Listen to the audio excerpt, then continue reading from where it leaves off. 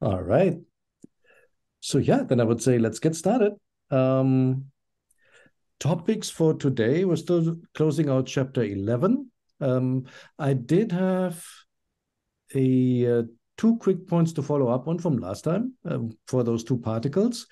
And then I would say let's go over the negation, especially the one with bin. And then finally, I think we'll get to the question markers today as well. And yeah, I think then we're almost done with chapter 11. There are like a few more points towards the end about converters. Now, that's a pretty hefty topic. I think I will make one more session, and then we're done with morphology. So, and there is inside, and we can go into verbs and sentence structures. Any questions before we get started?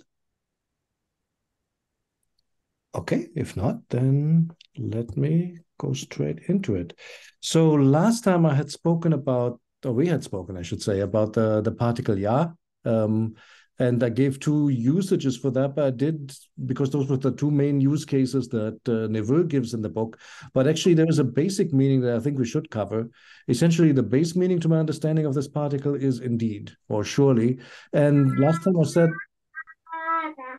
hello there. So last time I'd said this one did not survive into Coptic. That is wrong. I've since learned from Chernikov. It actually survives as ye, spelled like this.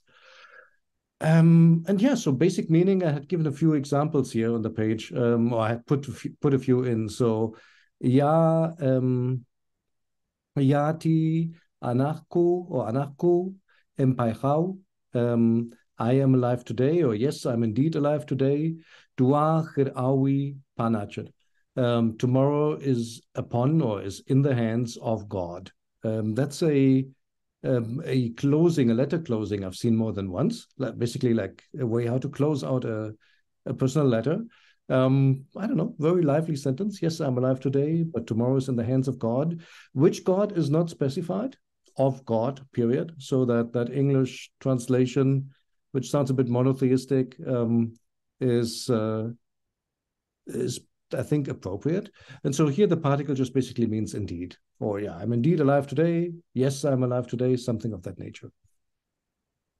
Then the other example sentence here was basically ja ben irin I guess this would be sesh and gekeren Yuna. So let me take this one apart.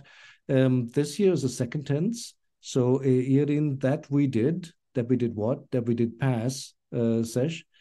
Basically pass in this case beyond the control points. This is um, the workers area has like control gates that they normally stay within. And in this case, they went past the control points because they're essentially on strike. So also wherever I took this from, translated that as we went on strike. So that we went on strike, it was not Ben. It was not in Gekeren Yuna. It was not because or from that we were hungry. And then there's like a certainly in front. So surely it is not because we were hungry that we went on strike. I don't know what the overall context is. So what the contrast is that's being indicated. Is it because we want our rights, because we want to get paid? Not sure. In any case, so two examples for how to use ja. Oh, here's another one. This one I think is probably from The Blinding of Truth, if I'm not mistaken. So the young protagonist here basically gets bullied by his peers. Ja, man, emdik it or yat. Um, Verily or indeed, there is not with you a father. In other words, you don't have a father because to have, sorry, yeah, to have or to not have, sorry, to exist or to not exist together with MD is the way how you form the verb to have in Egyptian. So basically, this one would mean indeed you don't have a father. So long story short, in all these cases, you could just translate it as indeed and then turn it into something more idiomatic. And from there, then flow those other usages that we've talked about the last time, namely ja ich, what is it with blah blah blah, some kind of infinitive. What is it with this and this that you're doing or not doing? And finally, ja ihr, indeed as for or translated by very simply as because. All right. Wanted to add that. Any questions about this one?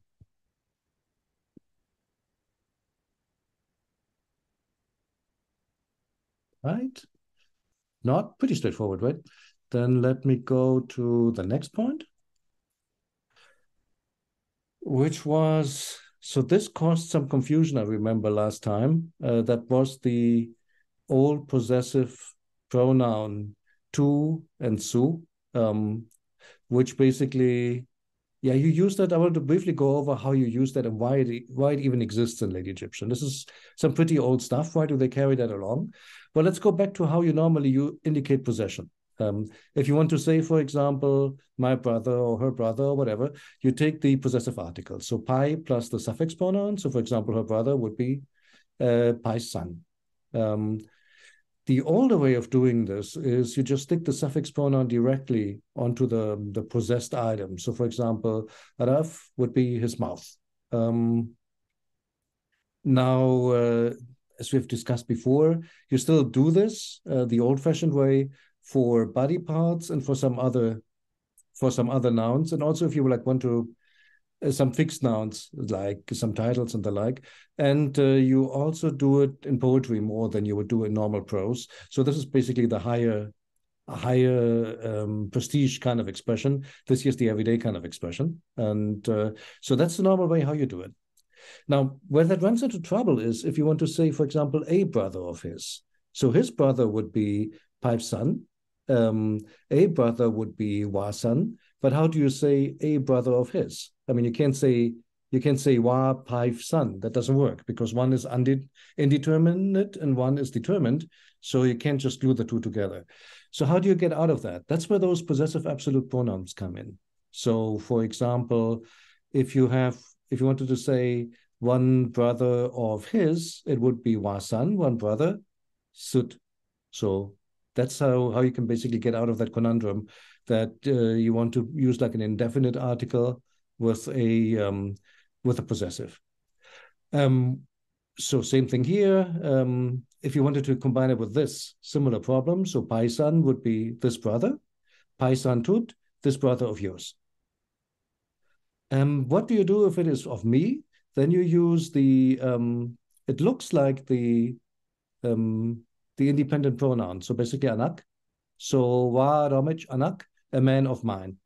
That's the pronoun that fills in. And they're also plural forms.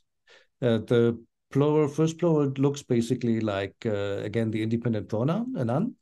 And then you have this construction here with an N, and ten imi, N sen imi, which basically fills in for the other two persons that we didn't cover yet, second and third plural.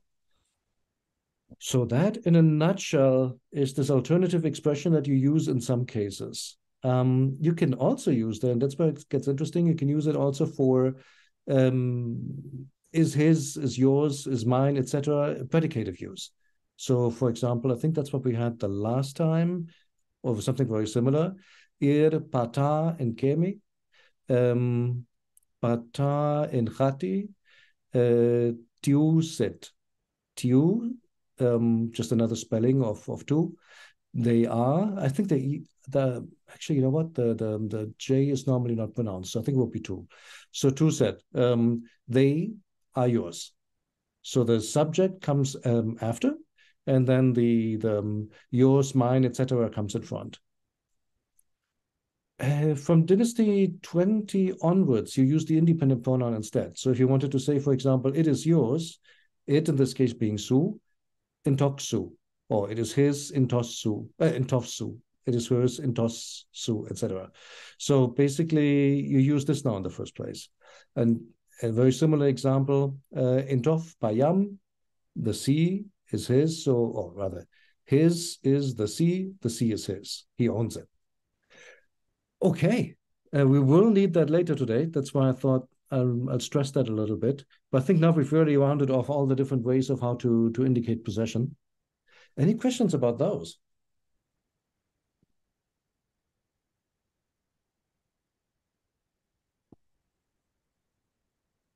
Okay, all right. So yeah, I had a quick question. Yes. So if I wanted to say the sea is mine, Would it be ba ba yom inuk, or would it be? Oh no, no, we need a predicative use, right? So let's see, untuk. No, no, that's his. Yeah. So how would I guess what would I use for the C is mine? You had it almost right, just that the predicate goes in front. So it would be anak payam. So Okay, mine is the C. It wouldn't mine is the be, yeah. I don't think it would be payam anak. I don't think that could be the C of mine, but in that case, you would just basically rather make it pai, payam. So my C. You would just use the normal possessive article. So yeah, it would be anak payam. Okay. Good point. So what you'll often see is like something. The important part is the something that's possessed comes after. This is kind of like an adjectival a sentence, sort of. And so that's the important thing to remember about that construction. There will be an example a little bit further on in this session. Okie doke. So yeah, I think with that, we have covered all this, how to say look or see. Then we went over all the different negations. And today I'd like to focus on the first two, just because they're so super common. You'll see those the most.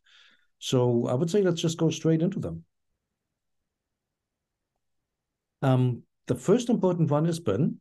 So that's being used for the first present, for the third future, prospective jwnA, for nominal sentences, adjectival sentences, some adverbial. So in all these cases, you use either been or with the extension of jwnA at the end, which becomes the sandwich in Coptic an with something in between, something an to negate it. So basically, in both cases, you use been for the introduction. And how exactly that happens is kind of interesting. So, for example, if you have paremage heresegem or simply paremage segem, then you just slap the bun in front of it. So this first present sentence basically would become bun paremage segem. So far, so good. This also works with the subject pronouns. So T segem would become ben T segem. So far, so good. Note that it goes at the very beginning. It doesn't go in between. Where it becomes tricky, hang on. That would be, yeah. So if you slap the U converter in front of it, like circumstantial, the ben comes after. So U param segem, U ben param segem. So the U goes in front. What gets tricky is basically when you have a suffix pronoun. So if you have UI segem, as I am hearing, or as I was hearing, or and then I was hearing or I heard. If you want to put a ben in between there, you have to use the subject pronoun now. So it's not ben UI sagem, but it becomes U ben T sagem. So you basically have to break this up. And you basically put the converter in front of the negated adverbial sentence.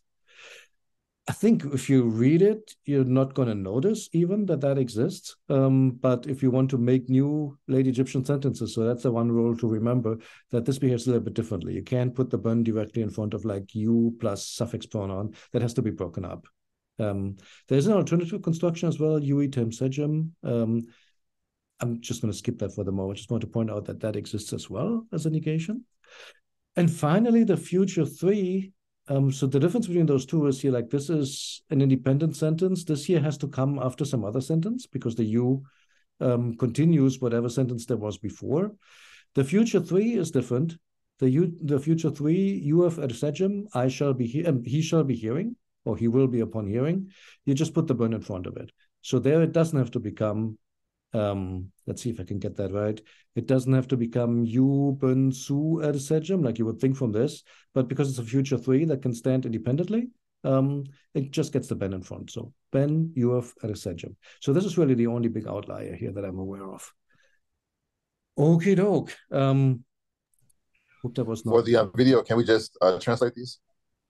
Which one? For the, no, no, I said for the recording, can we just translate these? The sentences you mean? Yeah, yeah. Okay, do you mean like all of them? I mean, just a couple. Yeah, we don't have to do Okay, sure, do all of them. absolutely. Absolutely. Want to take a quick shot at like the first two or something? Yeah, sure. Okay, go for it. So without the negation, we have the man hears, Mm-hmm. or the man hears. Yeah, the man hears, and then the man does not hear, or the man is not hear listening. Oh no, no, the man does not hear. Simple as that. The man does not hear. Yes, that's right. And then the next one.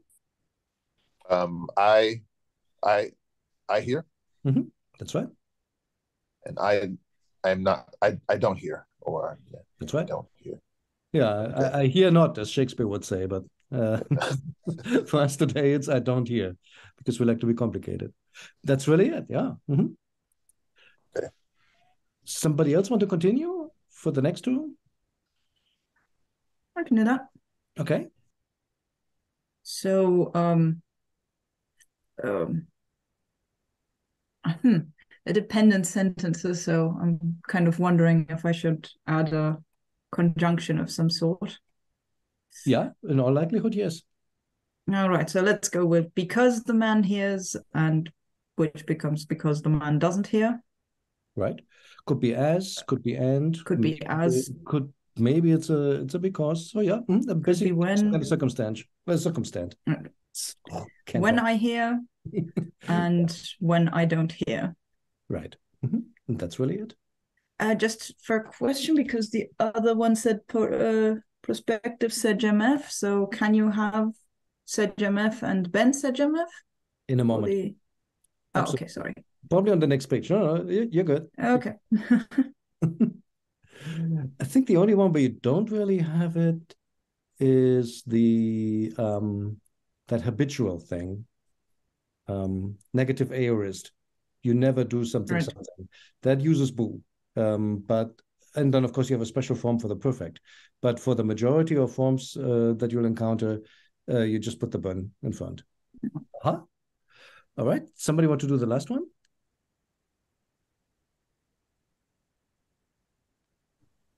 Yeah, I'll do it. Okay. Oh, did someone else say anything? Oh, I don't want to. No, okay, come on. Good. Okay. He will hear, and he will not hear. That's right. And it goes, the bun in this case goes right in front of the whole sentence. And that's how you do basic negation for a lot of patterns. So now I had some example sentences. Now these are in a lot of cases, like for nominal sentences, for possession, what we just talked about, for adjectival sentences, I see that they slap that jwnA on. I have to admit, I'm not completely clear on the rules when you do it, when you don't have to do it. There are many circumstances, like, for example, all these quasi-verbal forms or the perspective, where it's just been by itself. And I think in these cases, I see them more often with the jwnA. I don't know if that's a hard and fast rule that you always have to do it, or if it's just a preference. Honestly, not experienced enough for that yet. There is a chapter later on negations, much later in Niveau. So I think once we get there, then maybe let's open that up again. But basically, don't be surprised if you see that jwnA. It's like ne pas or ne plus in French, or I guess is in earlier Egyptian. It basically forms like a set of parentheses on whatever around whatever is being negated.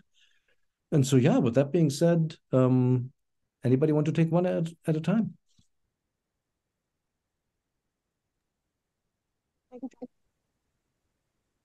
Evan, you were very soft, but I heard a yes. Oh, yes. I'll take a crack at it. Can you hear me? Am I loud enough? Now I can, yes. Okay. Her inak pi ten nefer, bin inak pi ten bin jwnA. So, but I am your good thing. Basically, I am your good thing. I am not your bad thing. That's right. And the official translation I saw for this one was basically like your friend, or your, like, I'm good for you, basically. I'm not your enemy. That's what it really means. But yeah, it's a very peculiar use of nefer and bin or born. So yeah, you had it absolutely right. On the part of the grammar, well, I said it already what it is. It's a nominal sentence, right? So anak something something, anak I am a, no copula required. Could be, but I am your good thing, or I'm your friend. It could be, and I am your friend. Depends on context. Yeah, perfect. Well done. So you see how it's done, basically, just the bun in front of the nominal sentence and closing it out at the end. Any questions on this one? Pretty straightforward, right? So I would say then let's just move on to the next one. Well done, Aaron. Thank you. Whom haven't I heard from yet today?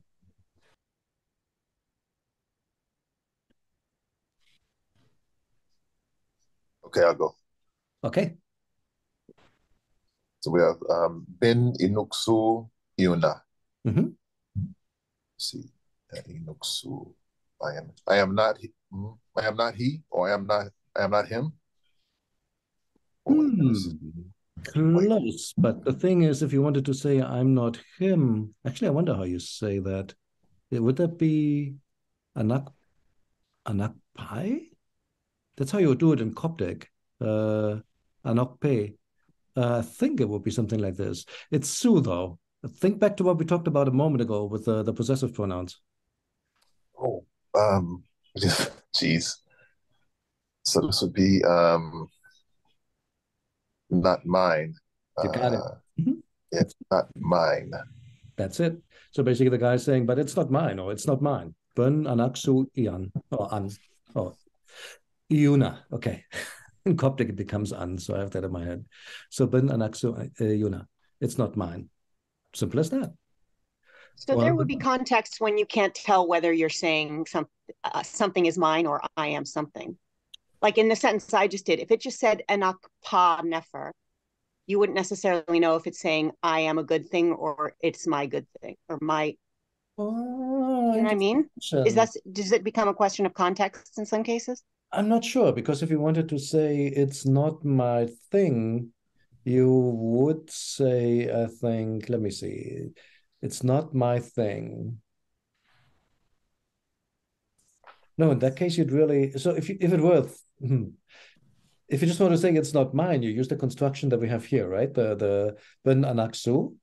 That's what it is. But I mean, take away the negation for a minute, just talking about the possessive thing. Like the example sentence from before was the sea is his. But theoretically, if it weren't the sea, couldn't it be like he is the sea? And it's whether it's he is the sea or the sea is his comes down to context. Okay, let's see. So basically, you're saying in Tov Payam, right? In Tov Payam, he is the sea. I think that would be, you're right. I think that would be possible, because I don't think you necessarily need a copula there. I'm not 100% sure, but I don't think you do. There's such a thing as a ha. I mean, in Coptic, you would need to put a pe then, but I don't think you really have to do this. I'd have to double check, honestly, but I think you're right. There may be some scenario where indeed the two could be equivalent. It really depends on if you need some kind of copula or not. And I don't think those rules are as strict yet as they used to be in early Egyptian and as they're going to be again in Coptic. I think Ramesses late Egyptian is kind of fluid, but I'll check into that. I'll make a follow-up item. It's a good one.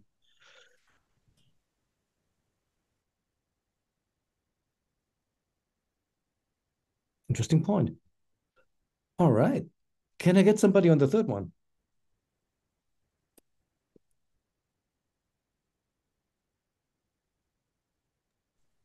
I'll go again. Okay. All right. If it's okay with everybody. We have some silent partners today, but okay. That's fine. So we have UF, Ini, Ini, Ba, I, Ki. Mm-hmm. He brought to me, or he brought to me this another. It's definitely it's not come. It's not E, but it's Ini. Ini, yes. So he brought to me another. Mm-hmm.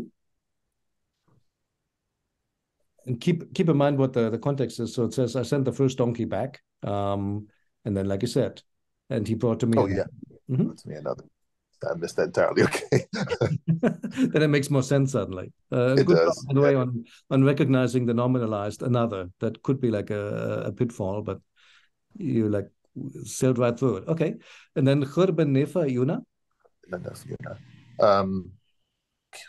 So it's negating the nefer. So, and not a good one.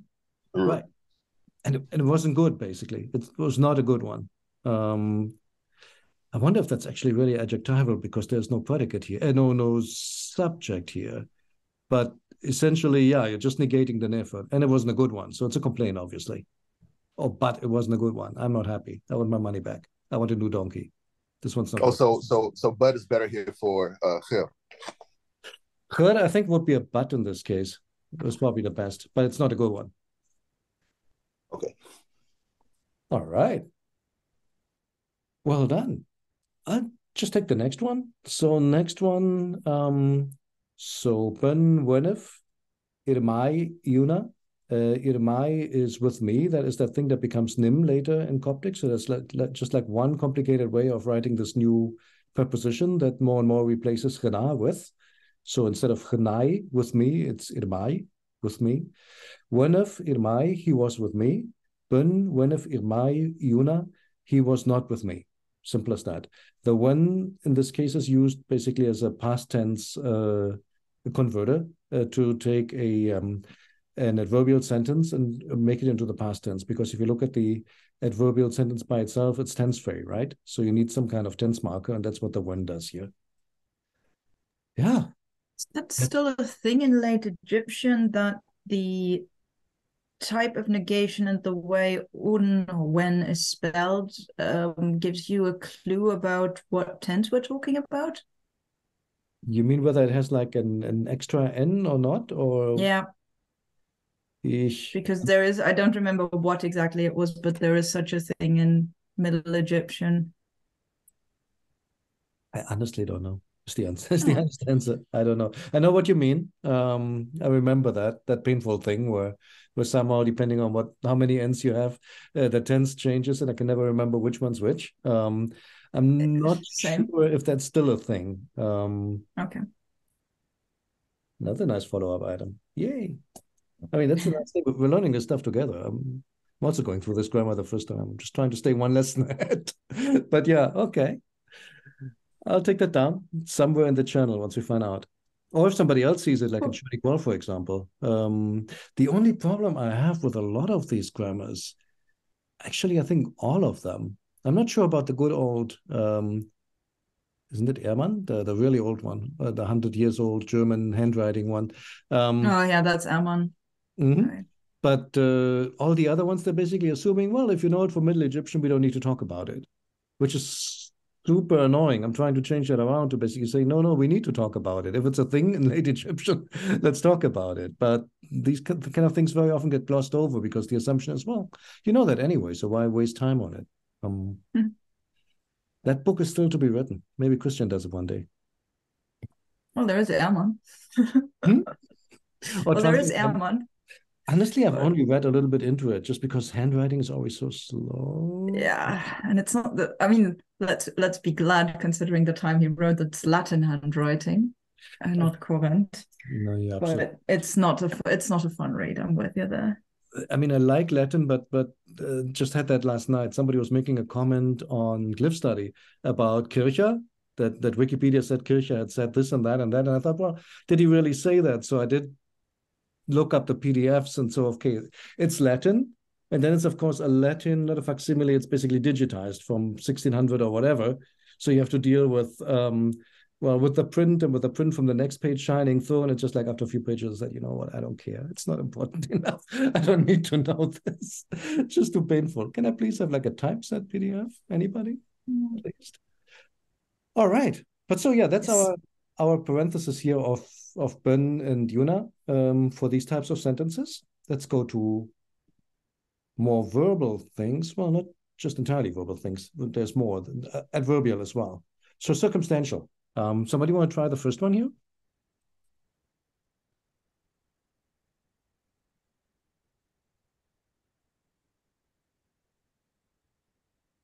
I'll give it a try. Okay. So, eu ben sucher dit per F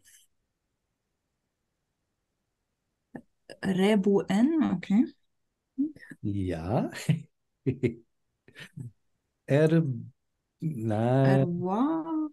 Does that ring any bell? It's a very Is lady. that the bu is in, It's not the negation, even though it looks like it.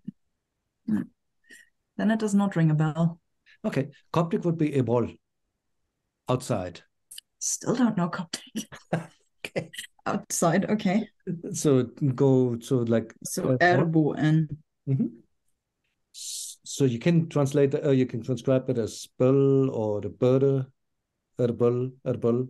Some people write erbener, but really the NR is just a syllable final L. They're now indicating that, and they're using this digraph. So whenever you have like N, plural strokes, and then the do, R plus determinative stroke, that's normally just a phonetic transcription for L. So it's erbel. So let's see. And wow, I think. All right. So dependent sentence needs.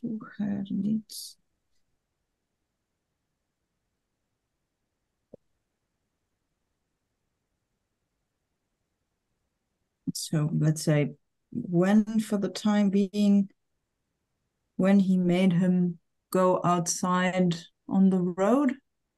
Oh, good point. Should have said that. The bell, actually ends with the road thingy. That's still part of the spelling. So it goes from here to. Okay. So ignore the road. There's no road. Right. So what's the wa? Is that a bad bird after the wa? It is. It belongs to the wa though, or where? What is that? What is that meaning? Then I only know wa as rotor one. That's right. And if it is, I think that's a stative. With a bad bird, it can just basically mean alone, but often means alone.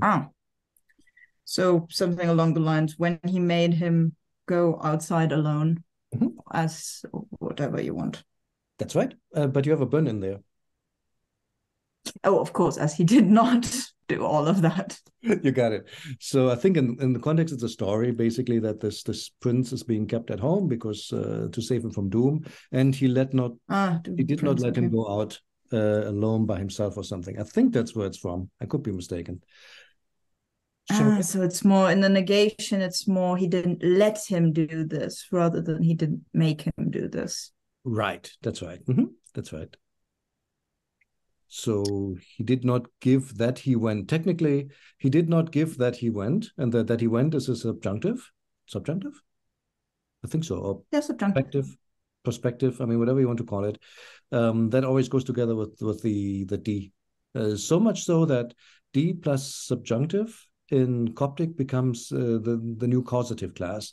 The moment that Christian told me that for the first time, I was like mind blown. All those verbs that you have in Coptic that basically start with a T, like, I don't know, tujo or tamo or whatnot, they're literally like D and then plus some kind of verb in the subjunctive, which is like so cool. It's the only ZMF that lives on. That's not entirely true. So the causative S disappears? The causative S pretty much is gone. It's not productive anymore anyways. I'm not sure if they're like relic forms, some causatives that are still around, could be. But in general, if you want to form new causatives, they're formed with T. And there's at least 40 of them I've seen in a list, maybe more. So quite common. But they're lexical. It's not like you can do that with every verb. It's not like part of the verbal paradigm. Like in some Semitic languages, you can do that as a rule. It's not that common. So yeah, basically what you do is you put the bun in there. it comes after the circumstantial marker. Yeah, and that's it. The rest of the sentence stays unchanged. We don't need to make any structural changes. Let me take the next one, future 3. This is from a will, actually. So this is from the will of I think it's a widow, if I'm not mistaken. Ir pa enti bupuf didnai ben e dinaf acheti. So basically, let me pull that apart. Ir as for pa, the pa enti or paet, the one bupuf didnai, who has not given me. So as for the one who has not given me, add in English anything. Ben eye naf, not will I give him acheti, of my things. Or maybe it's achuti. Not sure if that still has a productive plural here. So the interesting thing is the achet does not have an article. So it's not na achet or na in achet or something. She uses still a very classical word form here, like acheti, my things, of my things, or from my things. So I will not give him of my things. Basically, the context is that she's complaining in the will, actually, that some of her kids have been very good to her and some have not done anything for her. As a result, the ones that have not given me anything, I'm not going to give them anything now in my will. And then comes the whole list of the good children, how much they're each going to get. And the rest is basically like zilch, nada, forget about it. So that's the background here. 2 negations in there. So the negative perfect gets the bupuf, later empef in Coptic. And the future 3, a at d I will give, just gets the button in front. Questions about this one? I see some wrinkled brows on this one. So is the F tacked onto bupu a suffix pronoun? Yes, it is. The way that the negative perfect marker works is it just takes the suffix pronouns. So it's basically, it's conjugated. So bupui, bupuk, bupuf, etc. Or however that thing was really pronounced. In Coptic, then you have something like, ayo, probably will mix Bohairic and Sahidic now, but something like MP, MPEC, MPEF, MPES, and so on. It's also still conjugated. Great point. I didn't point that out because from Coptic it's so familiar, but yeah, it's actually a pretty interesting thing that you conjugate the negative marker. What was it again? E.T., I think you looked it up, right? What the history behind that thing was? Was it like some kind of verb to do or to something of that nature? It's like they called it like past auxiliary verb. I couldn't find anything on anybody making a clear statement, or I didn't look long enough to find a clear statement on how it's to be translated. So it was pui in Lesko listed as auxiliary verb past, and pa or pau for Middle Egyptian, to have done in the past auxiliary. So and the bu is of course the other negate. It's of course a negation. So negative, not probably from not yet. Right. So it's really, and then since it starts out as a verb, it would make complete and utter sense that you would put a suffix pronoun there. So it's basically a negative jwnA. Right, that's a great explanation. You're right. So it's really like didn't in English, basically.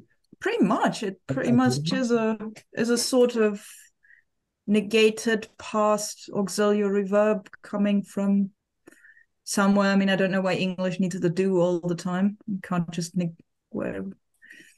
plus that's recent. Okay, I've got something different to look up after. Doesn't do it consistently. You can do you can still use the old form. I hear you not, basically, instead of I don't hear you. That's completely possible. Yeah, it's possible, but you're going to sound like you're trying to imitate like 300 a certain butcher from Stratford-upon-Avon. So I don't know why you would, just because it's technically still correct. I don't think I wouldn't do it. Call that. I mean, unless you want to sound like a Quaker at the coffee shop or something. Right, I typically don't. Wilt thou give me a grand latte? or whatever, grande, or however they pronounce that. Venti. I lived too long in Scotland. I won't say thou, I'll say use to differentiate. Ooh, nice. That's a whole other story. Yes, how many other pronouns there are in English? The unofficial. I must say I love that. We've lost the singular one, so now we make up a new plural one by putting our plural s after a pronoun. I think it's just too funny. In Pittsburgh is yins. Yins is the plural. Yins. I think Aaron, you know, right? I do know. That's where I'm from. That's one of my favorite things is all of the regional answers to that problem of the lack of a second person plural. You get yous, yins, y'all. I mean, all over the world, you get it. They're all in every English dictionary. You get a solution to that problem. Very cool. All right. The next two are quite simple. Anybody want to take both of them, 3 and 4?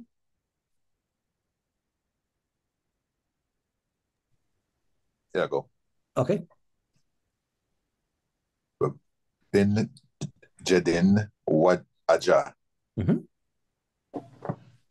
May we not speak falsely or something? Maybe not speak wickedly? Yeah, or just falsely, like basically falsely. We shall not lie, or we shall not lie, I think. Let us not lie, something of that nature. That's right. Well done. And again, so it's like a jwnA form in this case, jadan, and you just put the bun right in front of it. And I think that was the question, E.T.'s question a moment ago. Can you do that? That's exactly what you do. Okay. All right. The next one, to understand that one, that's idiomatic. So you really need to see what it is on the right. Otherwise, it's like completely unclear.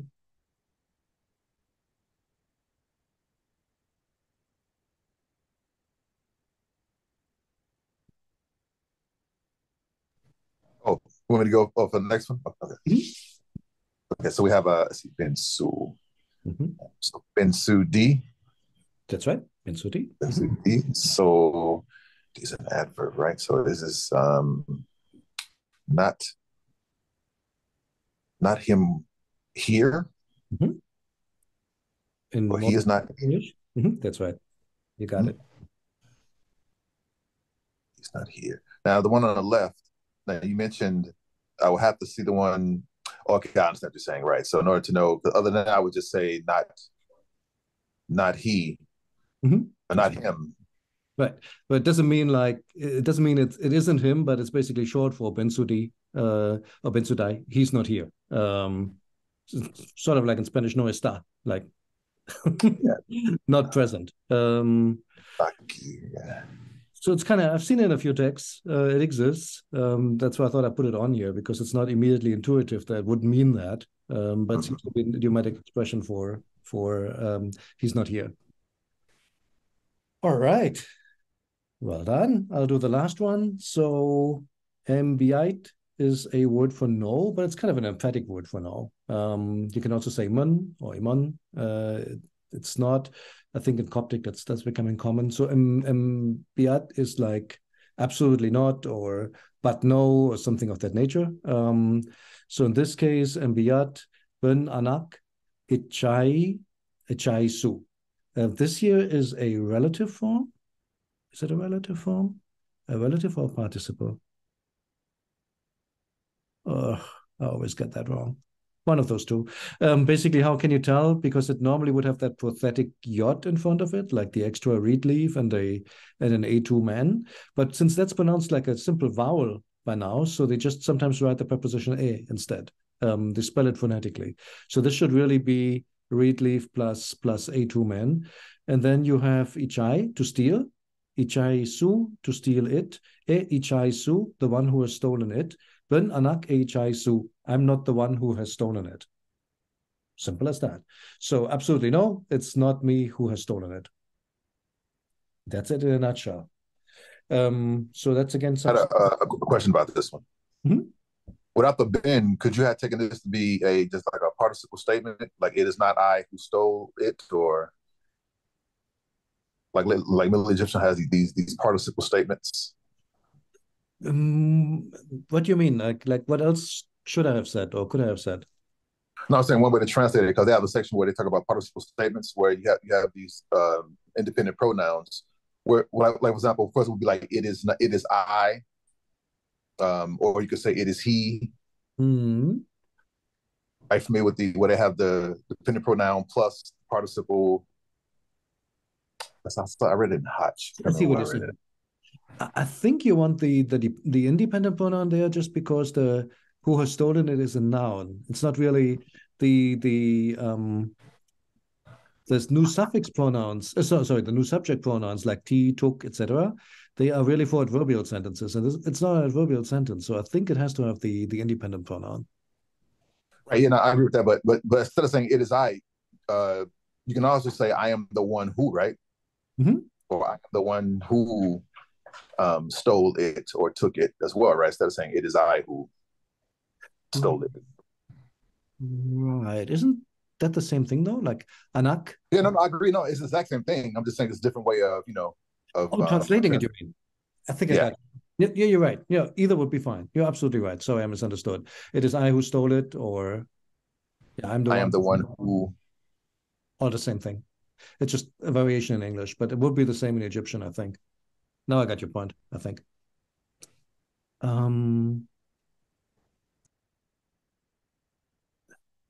think we really need to get to nominal sentences at some point.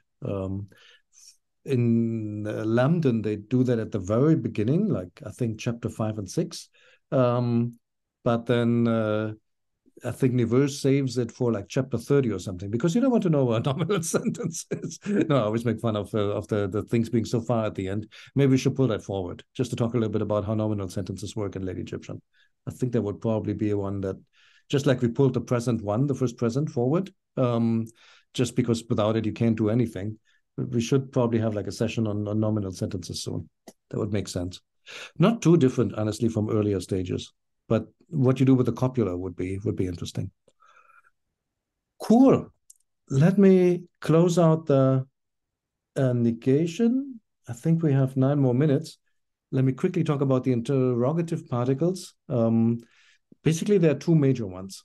And one is the one for 2 questions. When you just really want to have an answer, yes or no, you're not presupposing anything. And that one is in, or later in Coptic, it becomes ene. So it probably was something like ene already. Normally spelled with the waterline n, but you could use any of those as well. I think the last one is quite rare. But notwithstanding, the one that you actually see quite a bit is it's spelled like the earlier negation, which is kind of confusing. But it's just the question particle at the beginning of the sentence. So this is really used for true questions like, do you know him? Don't you know him? I basically just want an answer, and I'm not presupposing anything. And of course, question marks like that, we don't have them in English. We use, arguably we do, because we use do for that. Right? Do you know him? Do you see it, etc.? Lots of other languages have special markers for that. In Chinese, it would be ma, in Mandarin. In Japanese, ka, tsi in Yiddish. This one comes at the beginning of the sentence, not at the end. These 2 guys come at the end. Latin n comes after the first word of the sentence, if I'm not mistaken. Malay has something like this too, so it's very common. There are lots of languages that do that, so Egyptian is not unusual. It belongs to the languages where this comes at the beginning of the sentence. So just like in Yiddish, not at the end of the sentence. There's also a way how to form rhetorical questions where you've already made up your mind and you're just basically asking for agreement. So like, for example, if I were to say, well, is that my fault? Of course, you know that the answer I'm expecting is no, it isn't. Or you think I don't know that. That would be the negative version of it. Again, I think I already have the answer. Of course I do. So in those cases, you can use is or ist. They also live on in Coptic.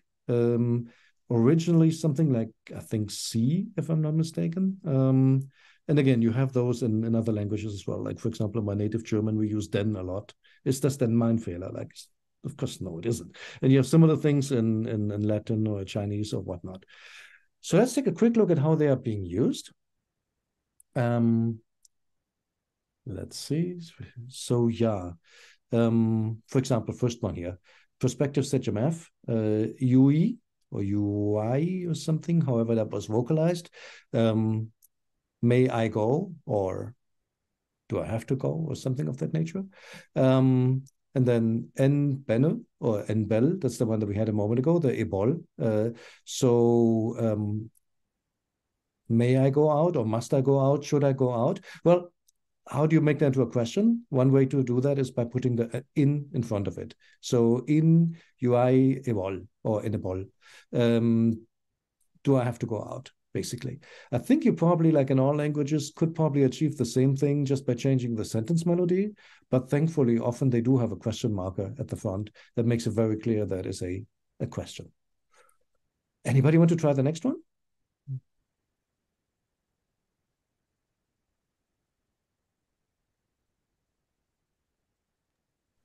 Yeah, go. Okay, thanks, Chris. Right, just a second. Could you repeat how you how that sentence was read? Okay, sure. Let me write it down. So basically, in UE, that's the perspective, something like this. And so this would be UE would be the perspective. I should, or I may, or something go out. I mean, with the ebol, I'm not sure why it has an N. I think that is less common, but it occurs. And then the in is simply the question marker. All right, thanks. Anytime. Let's do the next one. Chris, I think you were on it. Okay. So we have in eniac su. And let's see, this question here. So can you bring it, or can you bring him? It could be. May. It could be. Look at the next part, though, and then you'll know which tense it is. So bupu ni in ini bupu ak ini do def. Okay, you will not. Have you not brought it? Right. So that gives you a hint to what the tense in the first one would be, because it could be a subjunctive or it could be a past tense. The sentimental or past tense. Yes. Right. So it'd be like, so did you bring it? And did you bring it? And then I say, you did not. You did not bring it. Right. And it's basically an either or question. Did you bring it or didn't you bring it? So basically they just put the question particle twice. I think that's also common in some other languages where you just basically put the two options next to the other. You brought it, you didn't bring it. Well, did you bring it or did you not? So that's really what it is. Well done. Why the ini to F? Yeah, so what is this? Good point. So this is really, that's the infinitive of ini, right? It's a so-called feminine infinitive. It gets the T ending. Oh, okay. That's not a sedgent to F. All right. All clear. Okay, no, but I'm glad you asked. So this is the conjugated negative particle. And then here's the infinitive, and the infinitive gets a suffix pronoun. And because in that case, the T is preserved, they actually put a W. So that's why I put into, because the W, of course, is not pronounced. It's just there to remind you that, yes, please pronounce the T. It wouldn't be inisu. It really is like French. Fuck's sake. It's like French. Yeah, it is. You write a lot of letters that you don't pronounce to make the letter in front is pronounced. It's the beauty of conservative spelling. You make it work somehow. We have, you know what? Let me do the last two real quick so we get through this page. In Ramech Jeri Jeri, Jeri Jeri or Jeri Jeri is stranger. Ramech Jeri Jeri is a stranger, and this is just a simple nominal sentence. Is it a stranger? Question mark. And again, no copula. So it's just a stranger, and you put the N in front of it to basically make that into a overtly marked question. And the last one, in set dai achet a chaiti. So this one is an expression for like themselves, itself, I guess in this case, itself. The achet ara is actually, I think it's the Valley of the Kings, literally the great field. So they are here in the great field Is it by itself or by themselves? Maybe it means by themselves. I'll have to double check. But then the interesting question then is what happens with the ini? Well, it's just becoming a question. Yeah, it's becoming an interrogative sentence. Are they in the great field? In other words, in the valley of the kings? Geez, can't talk today. In the valley of the kings by themselves or by itself. So that's in a nutshell what that is. So you take the normal sentence as always, and you just put the question marker in front of it, and that's it. Nothing too earth-shattering. Compared to what we have to do in English, where you have to restructure the whole sentence to put a do or would or whatnot in front, it's actually it's strikingly easy. Cool. Then I would say we do this one the next time, just so that I'm not late to Sumerian, and add something on the converters, and then we're done with the morphology section. And I think I'll try to send a homework in between on the question markers, and maybe the negation. Okay, Doc? Yes, well, thank you so much. Nice, thanks. Thank you. Always. See you soon. Have a good weekend. Bye-bye. Yep.